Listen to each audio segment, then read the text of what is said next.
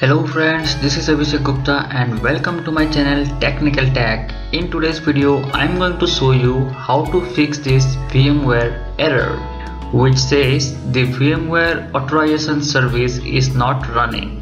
So how to fix this? Let's find out. First of all, right click on your Windows button and click on Run. In this, you type services.msc and click on OK. Now here you can find list of services available.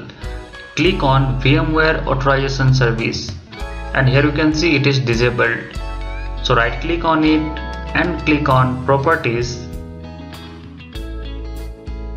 and in Startup type select Automatic and click on Apply. OK. Now again right click on it and click on Start to start this service, and here you can see this service is running now. Now go to your VMware and click on Power on this virtual machine, and here you can see the problem get resolved. So guys, this is all about how to fix this VMware issue. So if you like this video, give us a thumbs up and subscribe to my channel for more updates. See you soon in my next video. Till then, take care and bye bye.